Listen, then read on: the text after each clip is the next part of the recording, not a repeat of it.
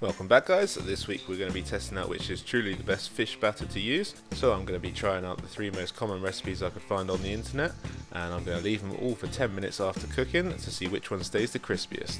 So let's get started. Begin by salting your fish. It should be a white fish preferably, and you're going to leave this in the fridge for an hour. It will draw out some of the moisture and firm up the fish. After an hour's up, you'll see there's plenty of moisture come out of that fish, so take some kitchen towel and just pat it dry. The reason you want to do this is to prevent excess steam build-up inside the batter, because that will make it go soggy. Now I'm just going to cut my fish into 4 different pieces, so I have one for each batter, and here comes the first recipe. Also, across all of the recipes I'm using this week, I'm going to use the same amount of flour and mix them to the same consistency. So for this first yeast batter, we're going to put in our yeast and some warm water, give that a stir round, add in a pinch of sugar, and then you're going to wait 10 minutes until you start seeing bubbles form. And then we'll add in our flour, give that a whisk, and now adjust the amount of water until you get the thickness of double or heavy cream. And then this one needs an hour to sit whilst it ferments. Next up, we're just going to make a simple seasoned flour, so start by putting some flour in a dish and plenty of salt and pepper. Too often I see seasoned flour that just has a small pinch of salt and a small pinch of pepper, which does absolutely nothing for the fish. Give that a little whisk to combine, and then we're going to heat up some oil to 180 degrees centigrade or 360 degrees Fahrenheit. And we're going to maintain this temperature for all the pieces of fish. So take your first piece, dust it in flour, tap off the excess, and then coat in your batter. Again, it's worth noting for every batter recipe, I'm going to let the excess batter drip off for 5 seconds before dropping into the oil. And when you do drop it into the oil, make sure you drop it away from yourself. In case it splashes away from you, not into you. After 3 minutes, you're going to turn that piece of fish over, and after a further 3 minutes, you're going to take it out and drain it on paper towel and then transfer it to a wire rack. This 6-minute cooking time will also be kept consistent across all batters. So anyway, here's the first one. This is the yeast batter, and it's looking pretty crispy when it comes out, so we'll give that 10 minutes and then we'll cut it open. Well, that sounds disappointing. However, the colour looks good and the batter has thinly coated the fish. Now for each batter, I'm going to try a bite of the centre and a bite of the thinner end. And the centre is very soft and seems to have gone soggy. But the thinner end has retained its crisp and tastes really good actually. Moving on to the baking powder and vinegar recipe, start by weighing out your flour and your baking powder. Add in your cold water this time, give that a whisk. And then we're going to add in about a tablespoon of vinegar, whisk that in, and then you need to use this one immediately. Now we're going to follow the same process as before, so I've got some oil at 180 degrees centigrade or 360 degrees Fahrenheit. Dust your fish in flour, tap off the excess, coat in batter, leave to drip for 5 seconds, and then carefully place it in the hot oil. After 3 minutes, we'll turn it over and give it a further 3 minutes to cook. Take it out onto paper towel, leave to drain for a minute, and then place onto a wire rack. So here's the cooked baking powder and vinegar recipe. It's looking very light and crispy.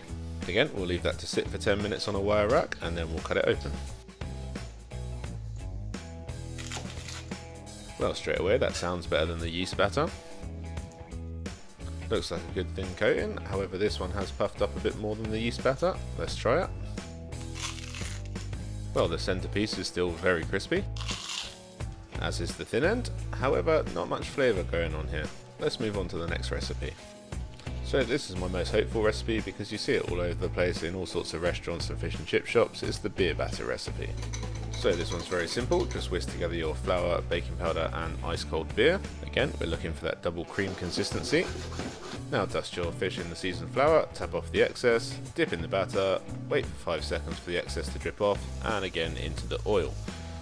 After 3 minutes, you're going to flip that fish over, give it another 3 minutes, take out, drain on paper towel, put onto your wire rack, and then we'll give it 10 minutes. So here's the beer batter recipe now. It looks like it's well puffed up and it's crispy, and also has a nice colour, I'm guessing from all the sugar in the beer. So over to the chopping board, let's cut this one open and have a taste. Well, certainly not as crispy as the baking powder recipe, but also not as soggy as the yeast batter.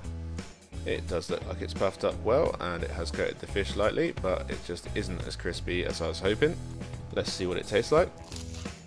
Well, it's still moderately crispy, but certainly not as crispy as the baking powder recipe, and the flavour is somewhat similar to the yeast batter recipe.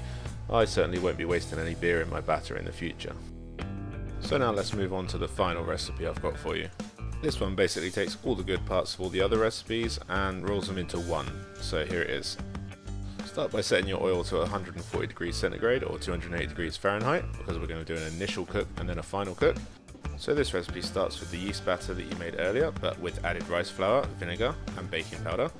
And then you're going to add it into one of these, which is a siphon. I know most of you aren't going to have one of these, but don't worry, this recipe still works quite well without one. But if you do have one, pour all of your yeast batter into it, and then screw on the lid tightly. And we're going to charge it with 2 canisters of nitrous oxide. Once they're both in, shake for a good 30 seconds and then slowly dispense into a bowl.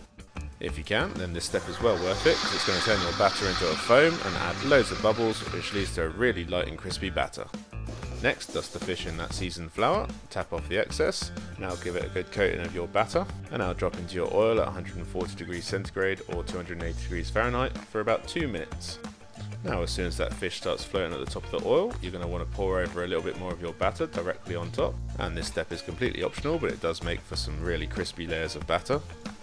After 1 minute on the first side, you want to flip it over, and if you've added the extra batter, you may need to hold it in place for a few seconds.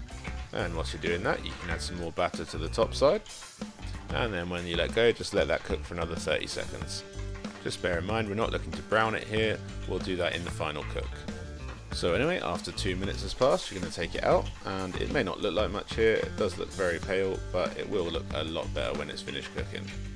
So leave your fish to one side for a few minutes, turn your oil up to 180 degrees centigrade or 360 degrees Fahrenheit, and just have a quick tidy up in the meantime. And then we're going to place our fish back in for about 4 minutes, so that's 2 minutes on each side. After 4 minutes is up, you can take it out and drain it on paper towel just like all the other recipes, and then I'll transfer it to a wire rack for 10 minutes, and then we'll take it to the chopping board and cut it open. So straight away you can see it's got a really good colour to it. Let's check the texture. Now that is a crispy batter. Let's see the cross section. Yep, the fish looks really well cooked. The batter is light and crispy all the way around, even after 10 minutes. Let's have a taste. Well, it's definitely still crispy. And it has all the flavour of the yeast batter with all the crispiness of the baking powder batter. Perfect. See you next week.